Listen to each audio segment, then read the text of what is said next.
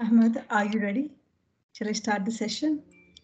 Yes, Ashwini, I'm ready. Sure. Welcome back again to all the participants and the registrants, and I'm sure you all have you have listened to all the interesting presentations, and they are insightful. The next topic for today's agenda is a panel discussion, and on the topic of roadmap to resilient supply chains in the post-COVID-19 era. This session is moderated by Associate Professor Ahmed Abarshi. Ahmed Abarshi is an associate professor in the supply chain discipline at the School of Accounting, Information Systems and Supply Chain.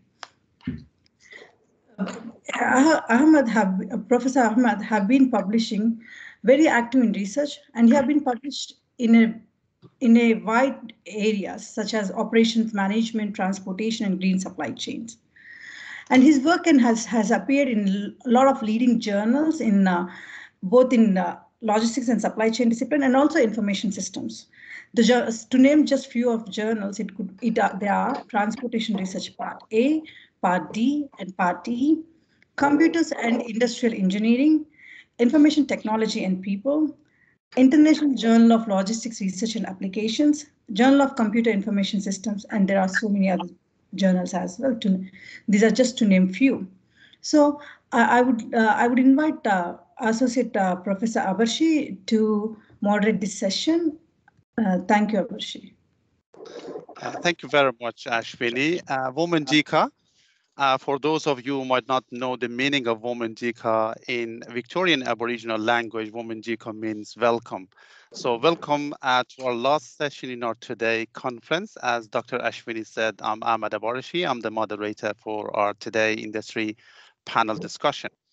A few minor things for housekeeping. I would appreciate if you can put your microphone on mute and turn off your webcam during the session, but obviously you have the opportunity to ask questions or share your comments.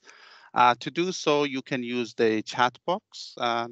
Simply post your question or your comments on the chat box, or alternatively, you can raise your hand, and in appropriate time, you will be given the opportunity to ask your question or share your comments.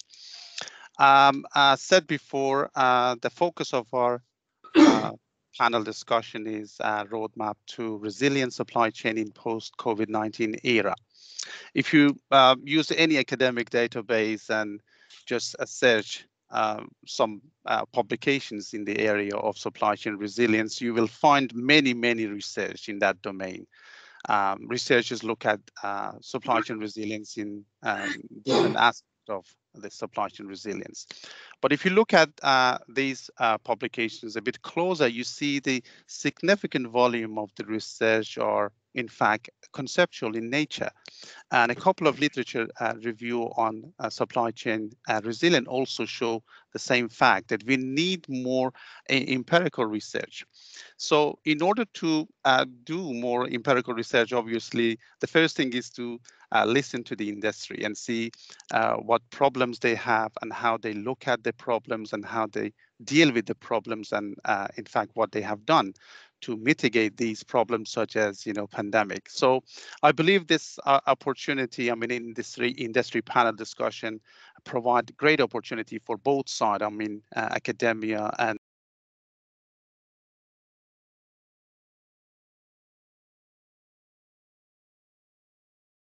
that we are facing. Having said that, we are quite fortunate to have wonderful panelists from industry for this session, and it's my privilege to introduce them to you. From left to right, the first panelist is Dr. Amir Hashemi. Amir has more than 15 years of experience across a wide range of industry sectors, from manufacturing to fast-moving consumer goods, and serving in various leadership roles and leading different projects on various topics such as supply chain transformation and supply chain optimization. Amir got his PhD from RMIT in logistic and supply chain management, in fact, from our department, with a focus on supply chain complexity. Prior to joining industry, Amir worked as academic and still is helping us in different courses that we have in our department in different roles, such as guest lecturer or industry speakers. Amir is currently the supply chain director at Aurora Beverage Can. Our second panelist is Mr. Michael Cope. Michael has more than 20 years of experience in Australia Post in various capacities, from leading senior marketing and strategy teams to working in international services in Australia Post. Michael also has extensive executive roles in some leading Australian companies such as Cricket Australia and Lion Nathan Brewing. Currently, Michael is the General Manager, International Services at Australia Post, overseeing Australia's relationship and commercial arrangement with 192 countries, as well as leading the Australia Post UPU delegation in Switzerland. Michael is also the chairman of the Kahala Postal Group, or KPG, which is an international alliance of the postal administrations of 11 countries, including Australia, US, UK, China, Japan, and more. And finally, Michael is very competitive in road cycling. And our third panelist is Mr. Anshul Bhargava, same as our two panelists. Anshul has extensive industry experience, in fact, more than 15 years of experience leading various and complex projects on different topics such as operational transformation, business transformation, ERP upgrading, supply chain and logistic operations, setting up global business units, and many, many other engineering and manufacturing projects. Anshul is currently the General Manager at Berg Solution. Welcome to all of you. We understand that at this time of the year, you are quite busy with so many things on your plate, so we appreciate your time attending this session. So without any further delay, I would like to start the discussion with the first question. So my first question, in fact, is about the impact of pandemic. One of the biggest challenges in any supply chain, and there are different reasons for disruption in a supply chain. It can be natural disaster, or can be terrorism, or a strike, and of course, it can be a pandemic outbreak. But when we compare these causes of disruption, we can see that pandemic outbreak, in fact, in terms of the impact on supply chain, is much more severe compared to other sources of disruption. So my first question, in fact, is to see what is the most more powerful impact of the pandemic on your supply chain where your company belongs to. So you can think about, if you have this information, which part of the supply chain, whether this impact has been on supply part of the supply chain or demand part of the supply chain. So I'll try to rotate the question. So may I start with Amir for the first question? Amir, are you there? Yes, can you hear me? Yes, I can hear you. Great. Thank you for the opportunity, Dr. Barashi. I'll go straight to answering. I think the way that I describe pandemic for our company in particular is almost 3 phases of impact. The first phase of impact that I would call it was the start of the pandemic. It was a big shock to our supply chain because a lot of demand crashed and many of our customers pulled forecast out. When I look at the dates, that's around March to June 2020. That was really the period that we had a significant reduction of forecast and demand, and we ended up with a significant amount of inventory from both finished goods and raw material perspective. Then I would describe the honeymoon period that I'll call from July 20 to September 20, which all of a sudden the demand completely changed for our business. We produce aluminium cans, and many of the beverage companies, because of the lockdowns and the issues, their demand went through really, the demand went up, and it was a honeymoon period because we had a lot of inventory and happily supplied all those products to customers, and that was a period that was really good for the business. And since October 20, which we call the pain period, and continues, is our supply chain being challenged through a variety of different aspects, from shortage of raw material in particular.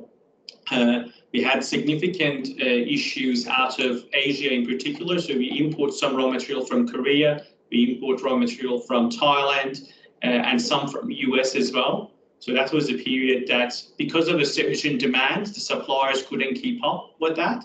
Immediately after that, in November, we had shipping issues that added on top. So the shipping delays that occurred, and the flow-on impact from there onwards in our operations and production. So we've had significant downtimes in our plants, loss of sales, the flow-on impact that we had to move products across the country in an unproductive manner because we didn't have the product at the right time in the right place, because the demand was quite volatile and then the shipping reliability was quite poor. So that shipping issues in particular hurt our business quite a bit. And I guess that pain period continues, right? The industry is facing with shortages on pallets and now more recently on AdBlue, which is a fuel additive in the supply chain and could potentially put us at risk in calendar year 22. That's the short and summarized version of it. Supaya nggak langsung langkah ke anggotanya dia gitu loh, maksud aku. Gitu kan. Nah, kalau kayak gitu gimana sih aku menyikapinya? Sorry, if you can please turn off your microphone, I would appreciate. Sorry, Amir, we lost your voice, sorry. That's okay. So I guess that's really the summarized version of how it has impacted us so far within the trade period. The most notable and significant impact obviously has been shipping, but on top of shipping is the supply of raw material, in particular out of Asia. So China has been struggling with a variety of factors from an energy perspective, and not only the shortage of material, but the increased cost of material that will flow through the supply chain. It might not have gone to the end consumer in Australia in particular, because I think many of the manufacturers are still absorbing the cost, but I suspect that we're going to have quite a fair bit of inflation in calendar year 22 coming across, because businesses won't be able to absorb that cost that is ongoing in the industry. And you guys are all closer to that, and I'm sure Marco and Anshul will be able to shed more light, but the container prices has gone from $1,000 per container out of Asia now to 10, 11,000. So that's not something that is sustainable for the business to obviously absorb and contain. That's the high level summary, Amir. Oh, that's fine. Thank you very much, Amir. Michael, what about you, Australia Post? Thank you. And look, it's great to be here and have the opportunity to address everybody. The question you ask is a really good one, and our experience is quite profound. If we look at Australia Post's role in supply chain, we're effectively we're national infrastructure, going to every single household and business in the country. And for me and my business in international, the 28th of March, Qantas grounded its fleet. We're an island. Effectively, overnight, my supply chain stopped dead in its tracks with a zero capacity. And then we multiply that by every country in the world. And the effect of lockdowns and the closure of borders had a significant impact on international trade. My point of reference is different to Amir's insofar as he's a manufacturer, whereas we really are into e-commerce and supporting Amazon, eBay, and business movements and obviously consumer movements. To give you some context about the impact, we suddenly had, we went from, I guess, about a 400-ton weekly lift to a 400-ton weekly backlog that compounded very quickly nationally. And so our number one priority was obviously to secure aircraft. And I think what the pandemic did was it showed weaknesses in supply chain organisations like airlines that have a heavy investment in fixed cost infrastructure, because their ability to pivot is very, very low, and flexibility is costly. and they're low margin businesses at the end of the day. So that in terms of supply, that was one impact. The other major impact that we faced into was domestically was the state lockdowns, where every state had a different rule, every state had a different implementation. And for a national organisation with 30,000 employees, whilst we were branded as essential services and given particular freedoms as a consequence in the lockdowns, the health restrictions had massive impacts on our facilities. So if we had one employee test positive in a facility that had 500 people in it, all 500 were put into a 2-week quarantine. The entire facility came to a halt. Now, you times that by 1,000 facilities around the country, and the impacts that state legislation that wasn't harmonised to a federal view and policy had profound impacts on a national infrastructure. And so I think, you know, if we look at this from the academic perspective, the policies between federal and state government as they relate to COVID-19 and future pandemics, and how health authorities manage that, needs to be looked at to have a more harmonised approach. And we've done it through evolution, but that first 6 months of last year was a very difficult period of time for the organisation to maintain a national supply chain. We run 450 B-double trucks every night around the country crossing borders, and suddenly every driver had to be tested going each side of the border. Every driver had to have passes. The logistics to support the logistics to meet the state requirements alone was a massive undertaking. So that is a very simple snapshot of some of the implications and issues that we faced. Thanks, Michael. Anshul? Thanks, Amit. Thanks for the opportunity, first of all. And I fully support what the other people have been talking about, the pandemic impact. And I'll give the perspective from 3 different businesses as such. So one of the business that I work for is B2B returns. So they are going back to the manufacturers, so from retail stores and all. So because it's not a very time-oriented service, but the cost is of essence. So the shipping price is going up, especially on the international waters. That has impacted most of these businesses, right? Where the cost to return is actually minimal, but the supply chain has just disrupted that entire process, leading to the components and all those commodities to be destroyed or landfilled. So it's actually impacted the environment in a different way. The second business that I work for is a construction company which imports out of US and Europe. Now, this is a time-sensitive business and a cost-sensitive. And it was impacted both ways because the construction was delayed. Timber, we all know that it's not available. And when they were importing timber, they had issues with ports getting shut down. These are domestic ports in US and Europe because of lack of staff, right? So there's ports getting shut down. There are empty containers moving around like blank sailings. The containers which are needed to fill, they are not available at the port, but they are in surplus in another port. So that entire construction timeline was disrupted. Now, these are 2 B2B, right? But when we look at B2C, which is the third business where I work, the customers don't have the patience to wait when they're moving into a new house. And we supply them furnishings into their new homes, right? And imagine if the supply is delayed in those homes and they're sitting without window covers, they are sitting without furniture in their homes. It's a massive inconvenience to them. So I've had customers who were actually sleeping on the floor because they couldn't get their furniture on time. So the time and cost in these 3 different perspectives is completely different when you look at B2B and you look at B2C. And to top it all up, initially, when the pandemic hit, people were expecting it to be a smaller one. But it's starting to grow. And as it grew, people's disposal power started to reduce. They started saving that money and they stopped spending it. At the same time, the suppliers were increasing the cost. So all the middle businesses who were working from B2B to B2C, all of a sudden, they've got these massive costs to take where suppliers are increasing the cost, but the customers are not willing to spend more. So it's going to be a game changer in the year 2022 on how many of those businesses actually survive.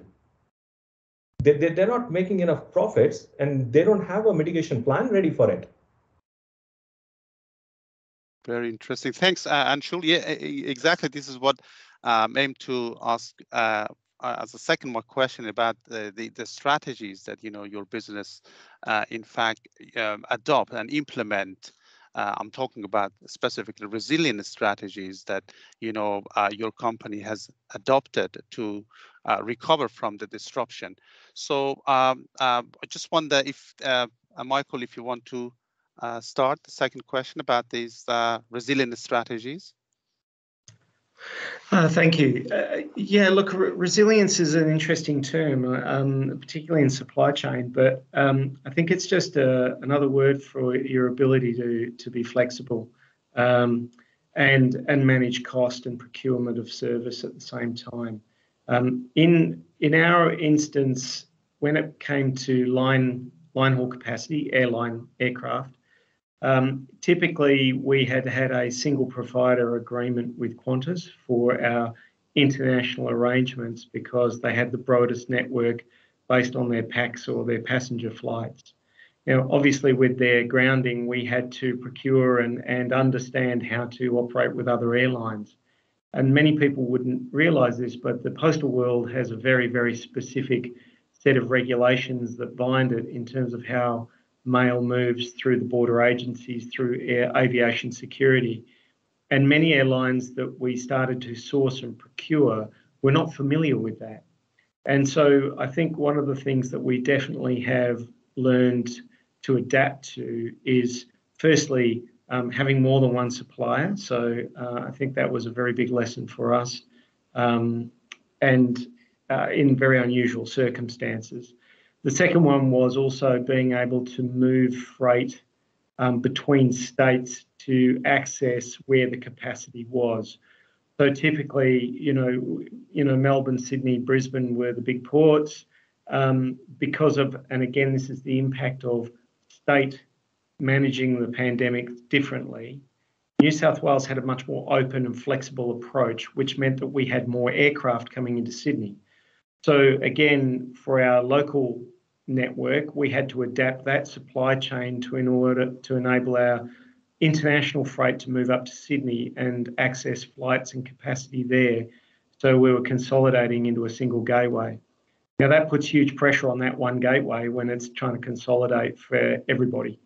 And so, we've learned to adapt around facilities, around our supply agreements with airlines, and we've also helped our customers understand the supply chain issues themselves and educate them on how to best present freight so that we can move it more effectively for them.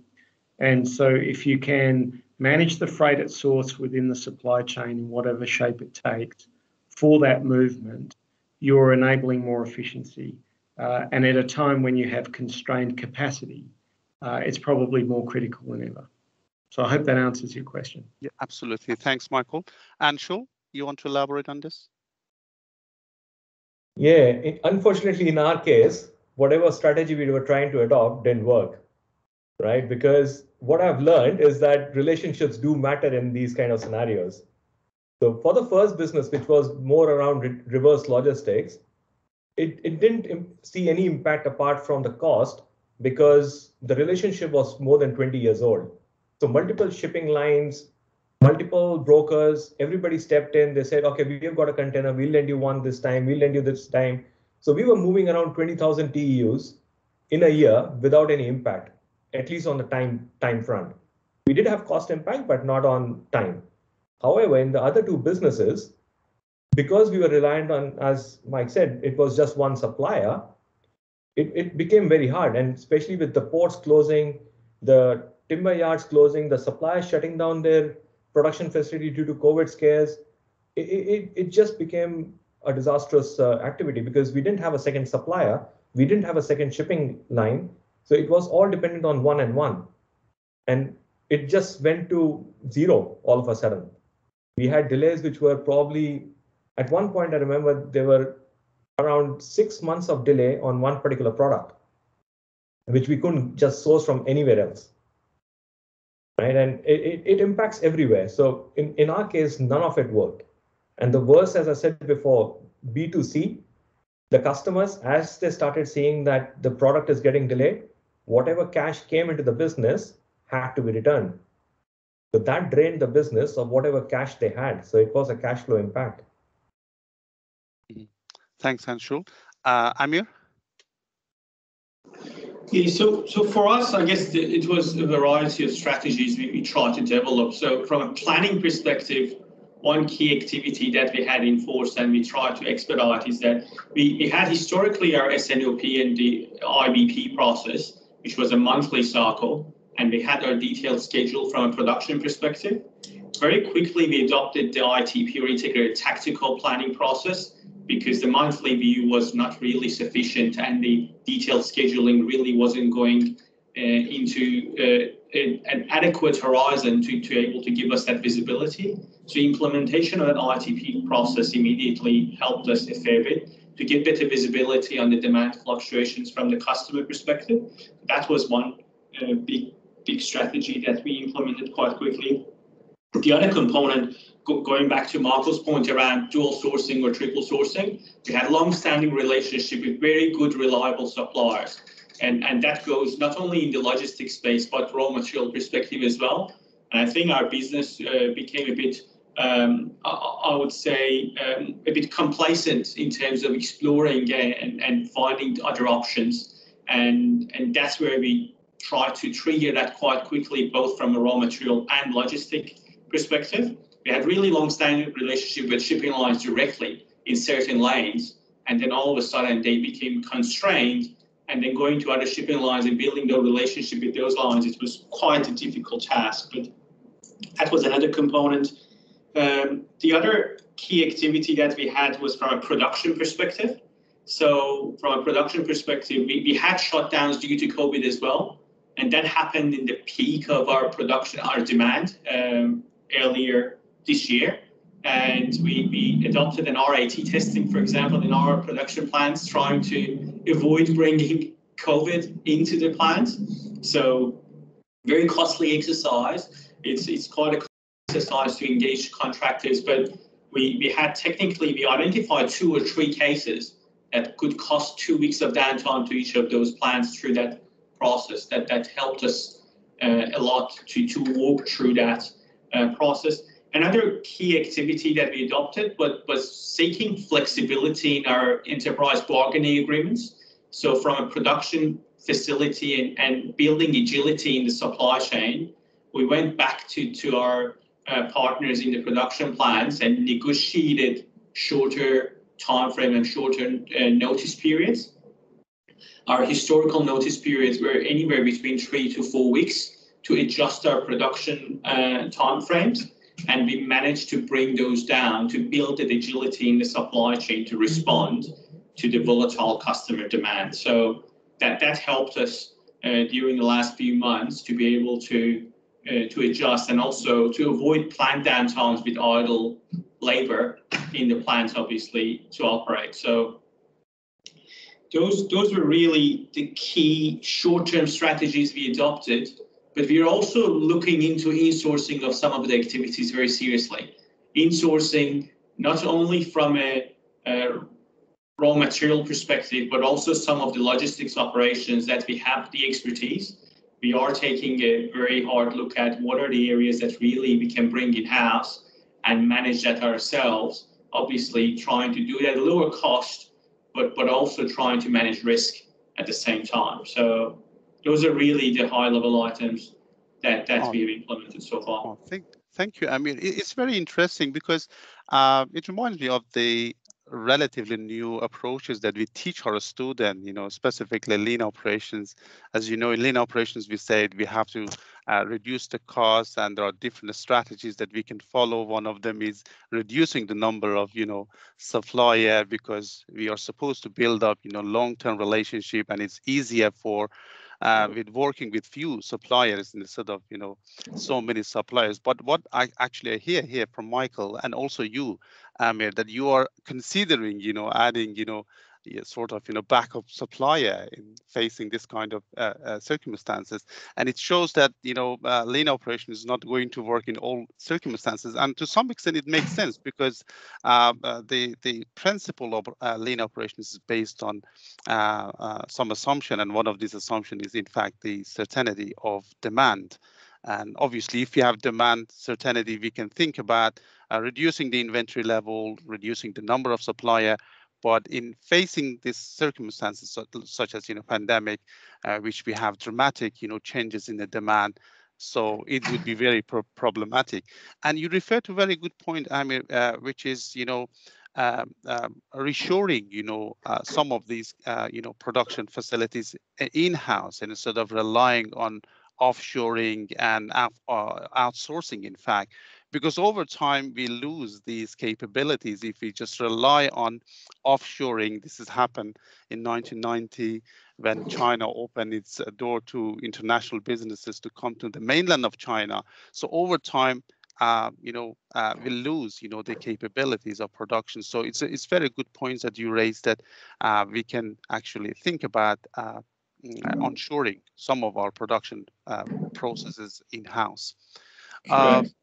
Very and good. The other one, Ahmed, on that point is around inventory. Going back to lean principles, the historical trend over the last few years has been reduce the inventory, and we're really operating at as really the most optimal level of inventory just-in-time operation. Majority of the businesses have gone the other way. That's why finding warehouse spaces and transport capacity at the moment is a challenge, because everyone is trying to build inventory. And I think we're going to go through a cycle again for a few years. Every executive and CEO is focused at the moment on availability rather than cost as a first principle. I think we're going to get there again at some point soon. I completely agree with that. I think you're exactly right, Amir. I think we're going to see a period over the next 2 years of consolidation in supply chain management, where it'll be multiple suppliers bringing the source of manufacture closer to the market itself, and that's all about surety. Lean operation assumes a very stable environment, and we will be facing into fragile supply chains globally for the next 2 years easily, as well as an overlay of geopolitical tension, which adds a level of uncertainty around trade barriers and tariffs, which also affect supply chain. And so I think you're right. There's a lot of CFOs and MDs right now who are saying, I'll wear the cost because it gives me certainty of business and continuity of business relative to lean operations. Very good point, Michael. So I think we can move on to the next question, is about the future, and I think somehow you addressed some of your plans for future.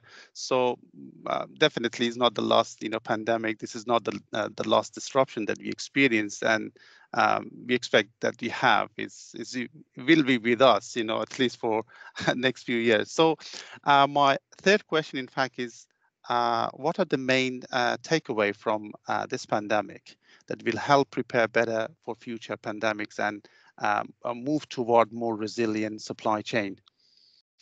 Anshul, you said the strategy didn't work, so you want to elaborate on that, or have you any comments on that? Anshul? Yeah, the biggest thing, as everybody is saying, that you can't rely on single supplier or a single supply chain. You have to be innovative in terms of how you plan it. Like I remember back in 2008 or 11 when there was a tsunami in Japan, and everybody was working on a 8-megapixel camera at that time. And all of a sudden, because of the tsunami, the 8-megapixel camera wasn't available anymore. So everybody jumped back to a 5-megapixel camera. And that was the time when they launched the mini model of the camera, the mini model of the phones. So you had a Samsung, I don't remember, it was S5 or something, and they came up with S5 Mini.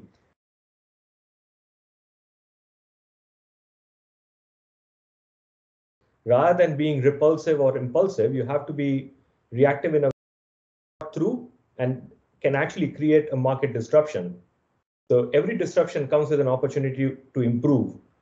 So what I've seen in the businesses that I've worked, that everybody was impulsive. They were looking at a problem and saying, okay, let's do this without realizing what would be the long-term impact of that. And that is why most of the strategies failed, right? But if you go through the right process, if you go through the right strategy and analyze what, where, how it can fail, you can probably come up with the right risk aversion strategy, which would work.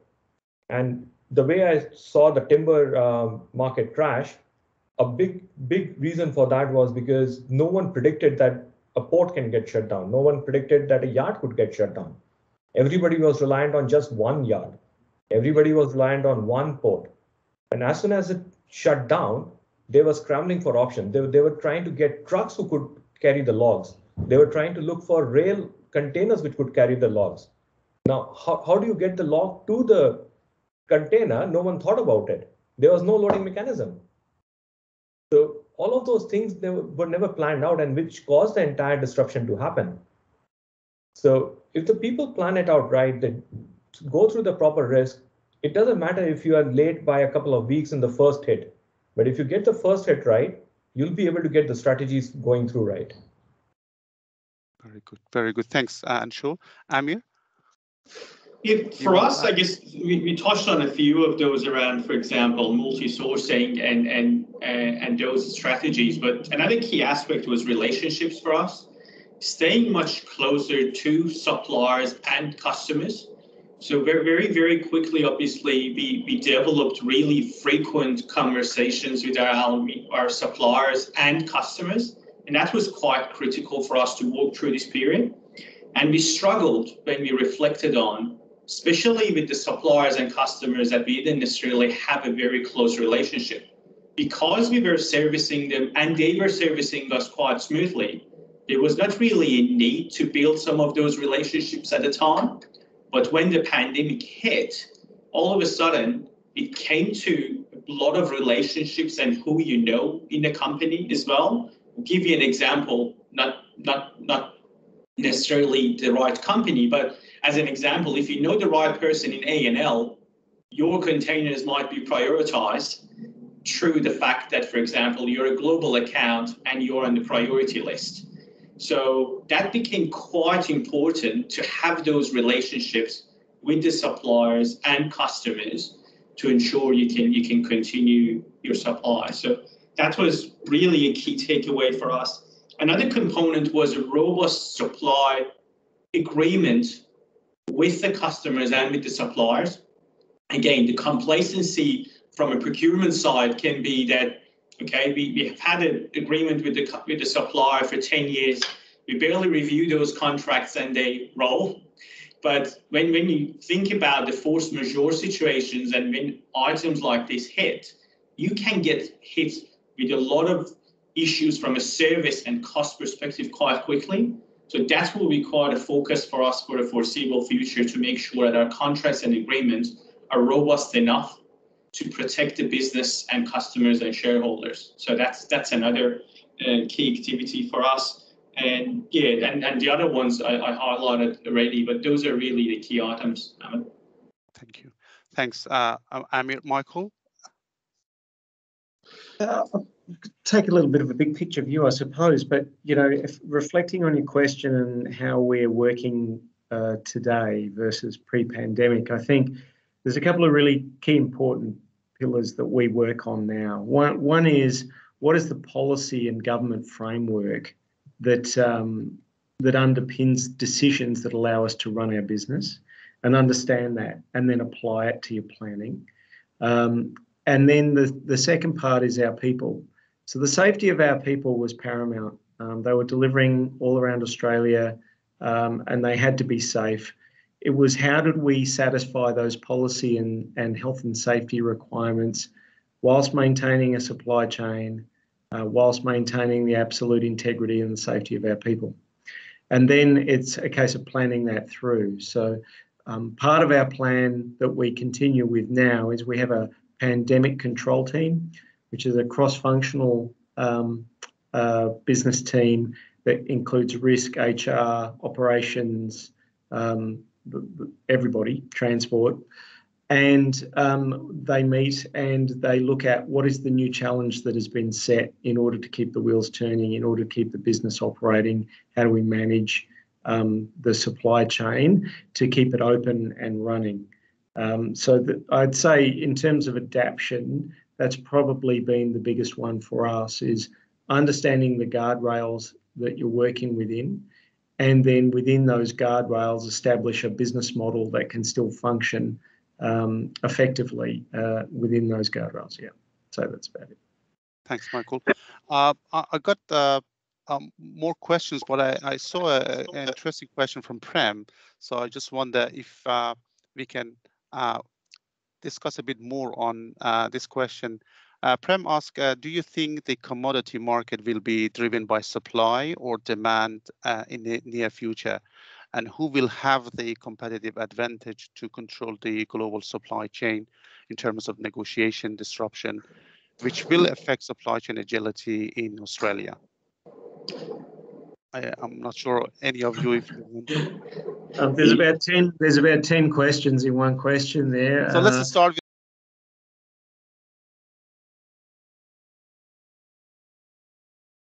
will be driven by supply or demand. Yeah, look, I can only answer it based on experience. So when Australia went into lockdown, the whole of Australia went online and went shopping. Okay, and so at a time when our supply chain was at its worst, our volumes were the highest. So we now operate Christmas every day because there's been, in my view, structural change in terms of how Australians buy online. And they have now moved online in greater numbers. And as a consequence of that, a large proportion won't move back because the supply chain has adapted to be able to fulfill their needs and their desire. So I think it will be consumer driven. I think it'll be driven by the offer and by the market itself. And whoever can be most cost competitive with the best customer experience in terms of delivery end to end in an e-commerce environment will win. Now, I'm also just going to take this opportunity while I have the microphone. I'm going to have to duck off very quickly because it is peak season. We are Santa Claus, and I will have to duck off in a few minutes. So if I do drop off, please don't think I'm being rude. It's just that I do have to go. Definitely, Michael, we understand, and I'm also conscious about the time because according to the schedule, we are supposed to close the session at 4:15. Am I correct, Ashwini? Yes, Ahmed. Yeah. So having said that, I think we have other questions. If we can just very quickly, if any of you can elaborate on that. Vintai asked, apart from diversification, what about the vertical integration? For example, developing your own transport logistic capability, such as having or chartering your own ship or aircraft. Some corporations have already done this for better control. Yeah, we've done that. Yes, please. Yeah. Sorry, I'll let the other guys, but just quickly, we now have 5 charters a week going to New Zealand. New Zealand is our biggest export lane, and there isn't enough capacity, so we hire our own aircraft now, and to fulfill our need. Thanks, and Mark. from a logistic perspective on our side is the same. So not the aircraft, obviously, we don't have as much volume, but from a transport logistics perspective, we have insourced some of our operations and we will continue to explore that and bring that in-house with the increased cost. Quickly going back to the commodity, given that we have been scarred by the commodity prices quite significantly over the last few months, I think a lot of research and work needs to be done on global reliability, in particular in China at the moment. But when you think about some of these products that we have significant shortages globally, all of a sudden when you look back and you see 50, 60, 80% of production is in China. So even though the demand has driven that, but there is the upper hand in the producing country. And if they're not necessarily bound by the global WTO, for example, regulations, the prices have inflated quite significantly overnight for the right or the wrong reasons, is that it has disrupted supply chains globally quite significantly. So there's a fair bit of work to be done to establish when it's going to stabilize. Okay, thank you, Amir. Anshul, if you have any comments, very quick comments on that? I'll agree that it will be a more consumer-driven market because, as we've seen with the lockdowns and all, most of our construction projects all just came to a halt. Like we couldn't even go into occupied homes to service our customers. So it is a mix of how the government and the consumer reacts. Mm-hmm. Right? The consumers have got the power. They'll start to negotiate to bring the prices down, which will eventually burn through the bottom line. And yeah, it will be quite driven by the consumer. Thank you. Thank you very much, Anshul. I wish we had more time because it's very interesting, discussion we had so far. But unfortunately, as I said, we have to close the session because of the time limitation. So once again, I would like to thank the panelists for great insight they share with us. And I hope that is not the end. So we'll have you in future. So at this time, I'm going to hand over to Professor Bui Kam for closing comments and closing ceremony. Professor Kam, over to you. Ashwini, we have to go another link, or is it saying? Yes, I'll take over from you. Thank you, Hamad, for a very interesting conversation that you built upon here, and thank you for the panel members for your insightful thoughts into how to build a roadmap into supply chain resilience. Now, the next point in our agenda is the task is a final one, which is concluding remarks, and Professor Bui Kam is here to offer his concluding remarks. Professor Bui Kam is Professor of Supply Chain Management at School of Information, Accounting, Information Systems and Supply Chain. Professor Kam have published a wide number of articles in several journals, leading journals, which includes International Journal of Production Research, International Journal of Physical Distribution Logistics Systems, and Transportation Research Part E, and the list continues on. And Professor Kam have always been invited by several people, both from industry and academics, in particular from countries like Korea itself. He have attended several times in Korea and presented at several institutions as well.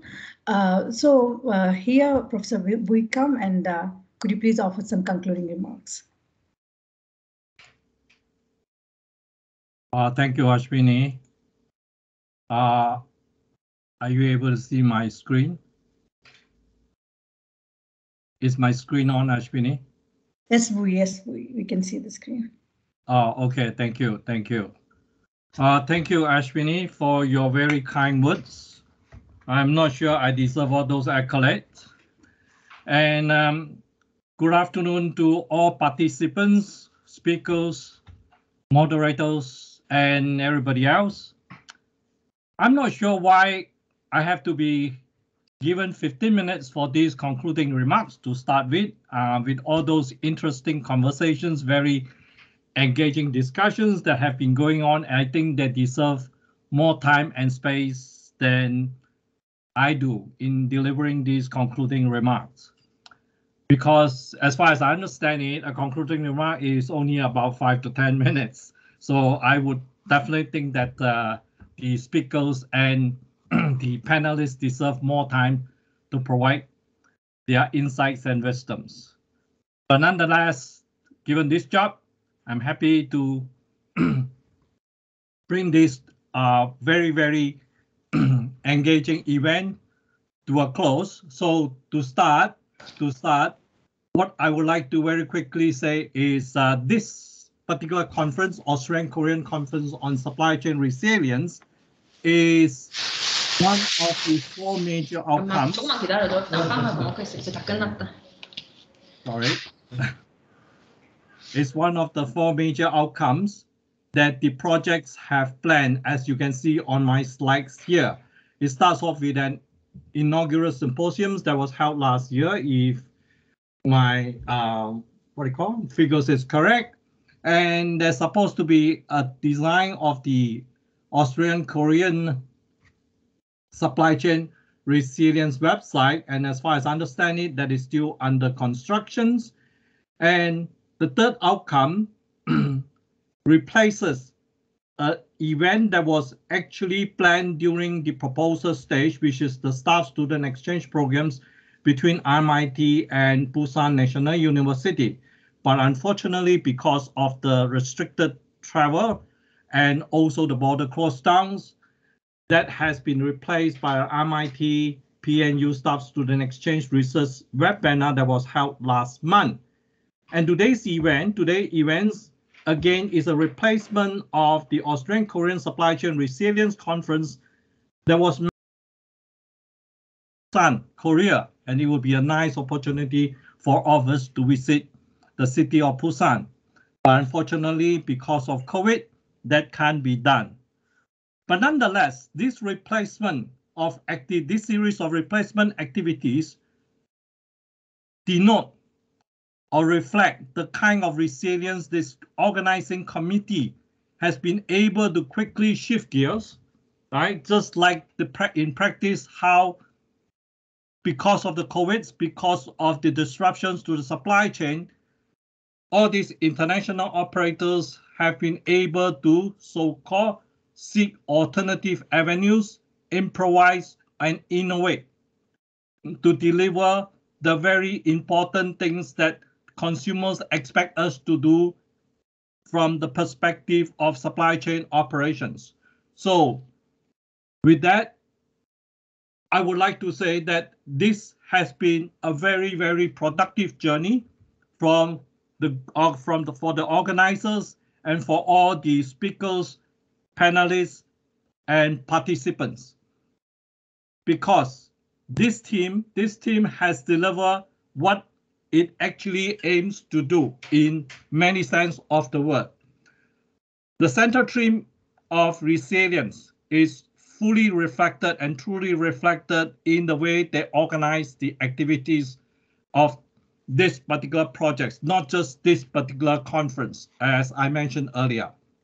So I would like to take the opportunity, if you bear with me, and join me in congratulating the RMIT University ASICS, right, which is the Accounting Information System Supply Chain team led by Associate Professor Win Tai. Congratulations. And supported by Dr. David Tuan, Dr. Zahid Halim, Dr. Ashwini Yalapali, I hope I pronounced your name correctly, Ashwini, Dr. Priyaprata Chowhuri, Dr. Rizwan Shumon.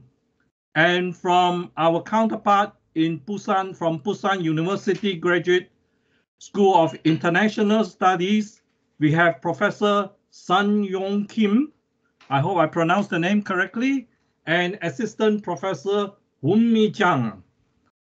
Thank you, and congratulations. Now, this team of very, very capable researchers, academics, promise us that this particular conference is not the end. It's not the end of the project. There are yet more things to come. So from what I understand, is that there would be a skill training program to help build supply chain resilience research capabilities for both Australian and Korean companies. This space, please watch this space. As I say, this particular conference is not the end of the project. So for this, I'd like to quote, that's why you see on my slide here, from Sir Winston Churchill. It says, "This is not the end." How true. It is not even the beginning of the end, but this perhaps is the start, right? The end of the beginning.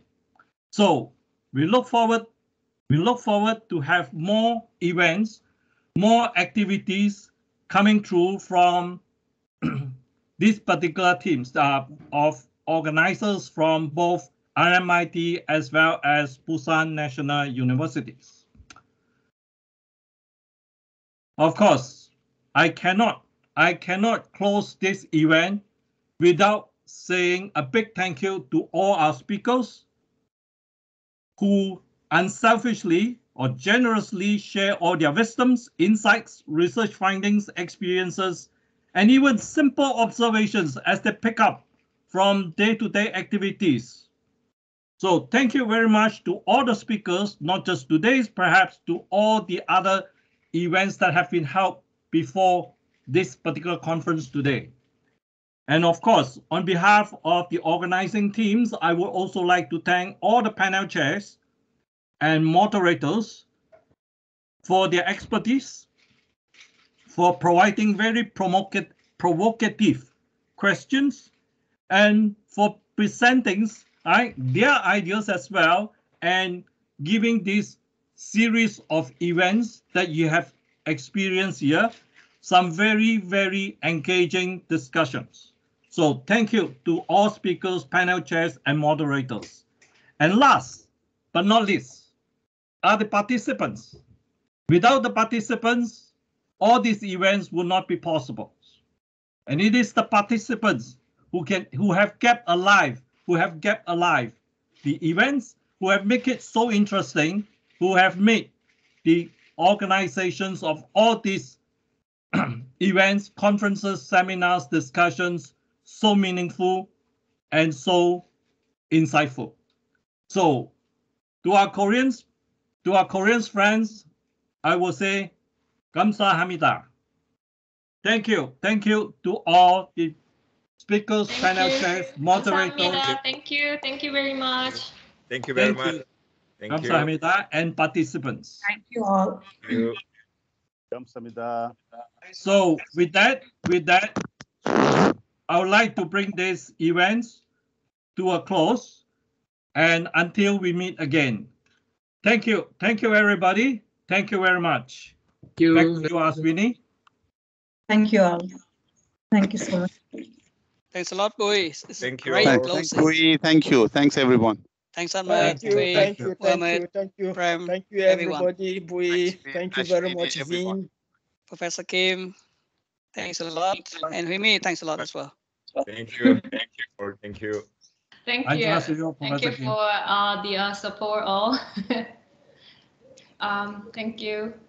Thanks a lot, Huimi. Thanks a lot, Professor Kim. Thank you, Kim. Thanks, everyone. Thank you for great concluding. Thank you, everybody.